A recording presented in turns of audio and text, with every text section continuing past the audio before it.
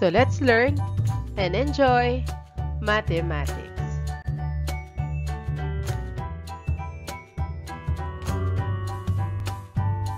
Let us discuss about median of trapezoid.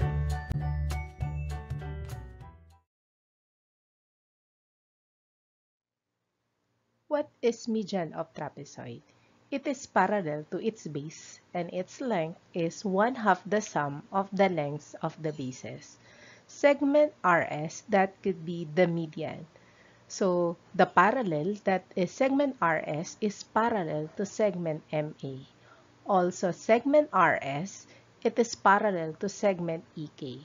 Segment MA and segment EK, that could be the base. And what could be the formula for the median of the trapezoid?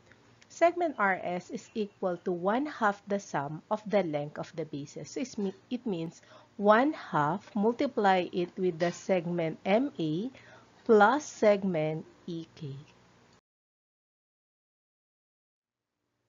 In example number 1, let us find the median of the trapezoid. So this is segment RS.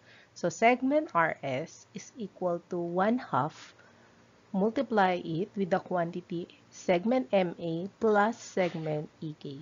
So let us replace all the value to the given equation. So segment RS equals 1/2.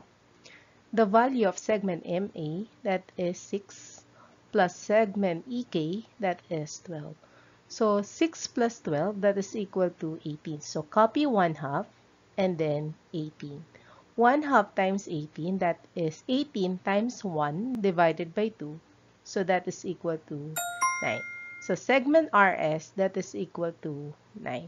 So kung titingnan nyo, may pattern siya. 6 plus 3, 9. 9 plus 3, 12. So pwede rin siyang tignan based on the pattern, or you can solve. So the segment RS is equal to 9. In example number 2, we have the value for the median of the trapezoid. So let us find now the value of x. So segment EF is equal to 1/2 the quantity segment AB plus segment BC. Segment EF, that is 28, copy 1/2. Segment AB, that is 2x. Segment DC, that is plus x minus 7.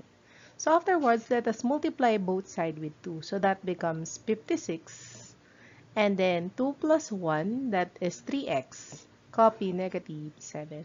So let us combine like terms. So bring down 56, or let us copy 56, negative 7, move on the left side, that becomes positive 7 equals 3x. So 56 plus 7, that is equal to 63, copy 3x. So 63 divided by 3, because the numerical coefficient of x, that is equal to 3. So divide both sides with positive 3. 63 divided by 3, the answer is equal to 21. So the value of x is equal to 21. So 21 equals x, or x, that is equal to 21. So if you try to check 2 times 21, so kung pwede natin kunin yung segment AB. So segment AB, 2 times 21, that is equal to 42. So this one is 42, 28, and 21. If we subtract 21 minus 7, that is equal to 14. So 14, 28, and then 42.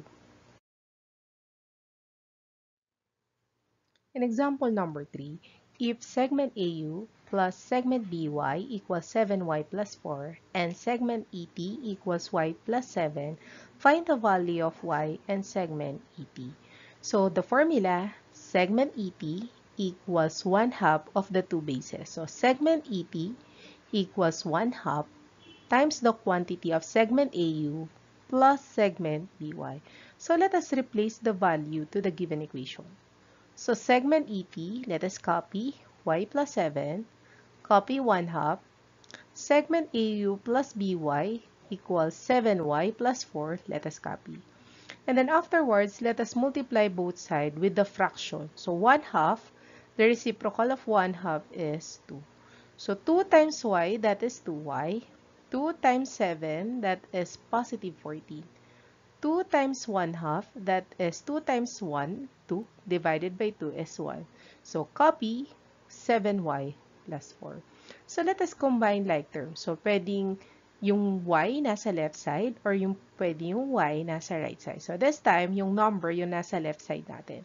So, copy 14, positive 4, move, that is negative 4, equals, copy 7y, positive 2, we need to move on the right side, that becomes negative 2y. 14 minus 4, subtract, that is 10. 7 minus 2, that is 5y. And then afterwards, let us divide both sides with the numerical coefficient of y, that is equal to 5. So 5 divided by 5, that is y. 10 divided by 5, that is equal to 2. So it means the value of y equals 2. How about the segment ET? If the value of y equals 2, so let us copy segment ET equals y plus 7. Replace y by 2, so that becomes 2 plus 7. So the segment ET, that is equal to 9. So the value of the median of the trapezoid, that is equal to 9. Enjoy learning mathematics. I'm Teresa Tubal. Thank you so much.